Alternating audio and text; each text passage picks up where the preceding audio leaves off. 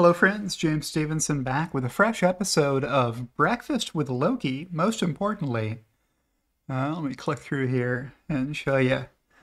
Loki anxiously anticipating breakfast. Let me grab that for him right now.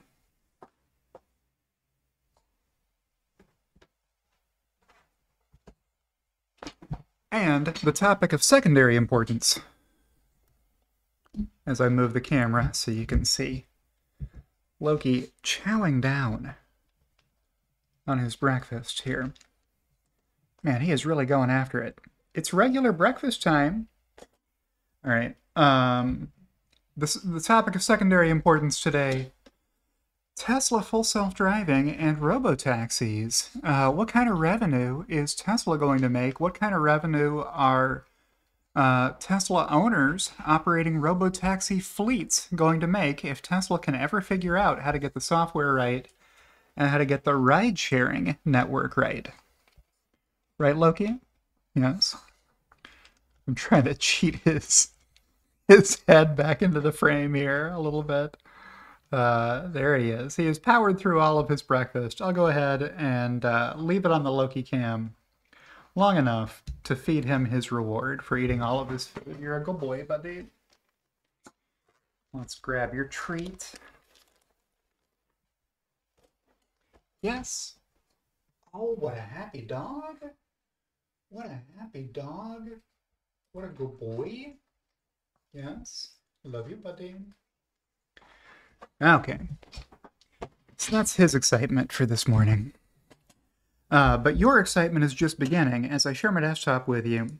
You can keep an eye on Loki and the Loki's bedcam here below me as I turn my attention to this thread that I began just telling you how many vehicles Tesla had produced as of March 29th when they announced that they had cumulatively made 6 million vehicles inception to date.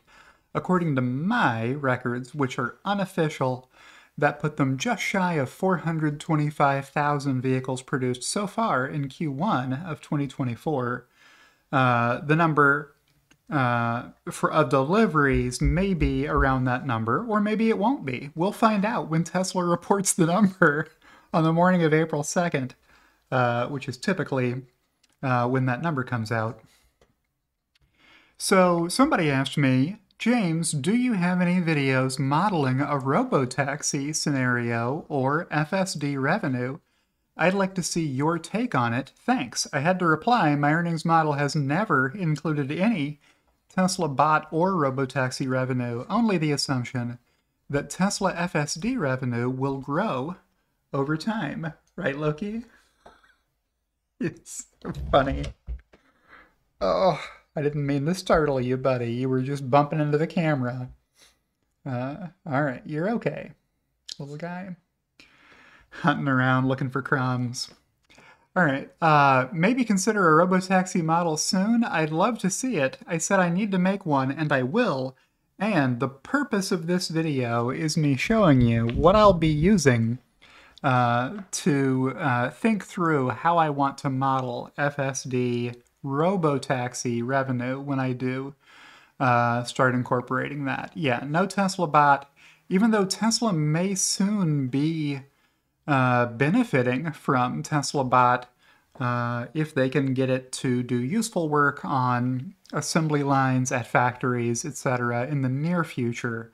That's going to be a drag on profitability as it's a big research and development spend for the team working on getting that bot going. But man, if they can solve how to get that bot to learn how to do useful work easily and to perform that work for extended periods of time, wow, that's going to be a valuable product and a significant cash contributor to Tesla in the future that I'll need to figure out how to model for my system. But I've stalled long enough. I think many waiting to see your number crunching on this, too many unknowns variables at the moment, so would understandably be very speculative to begin with. Yes, it's not easy to predict what the robotaxi revenue would be. I said, in the meantime, you may want to check out the approach Cern Basher took if you don't follow him. And Cern replied with this, thanks, James, I'm sure your model will blow mine out of the water. I'm not so sure. Can't wait to see it and learn from the master, he said in a very complimentary tone, perhaps undeservedly so. Here's my most recent discussion with Herbert Ong, Brighter with Herbert, on my Robotaxi model. I need to get back on Herbert's channel again. It's been too long since we talked.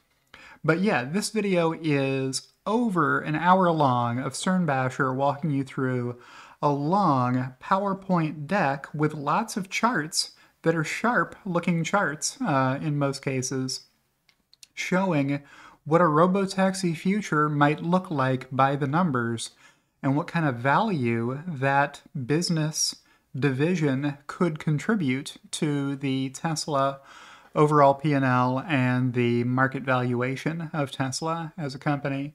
So go check out that video. I'll hit the play button on it real quick, just so you can see what it looks like. With FSD, at some point, whether it's version 12, 13, 14, 15, whatever it is, whenever it is, it will eventually turn your depreciating machine into a money printing machine. The vehicle could make you $10,000 a year, $20,000 a year, $30,000 a year, who knows? Even if you have no intention of putting your car in a robotaxi network, what's going to happen is... Tesla's most recent... All right, I'll finish his thought for him. What's going to happen is the value the market places on hardware 3 or better Teslas is going to increase because robotaxi fleet operators are going to want to buy Teslas capable of full self-driving.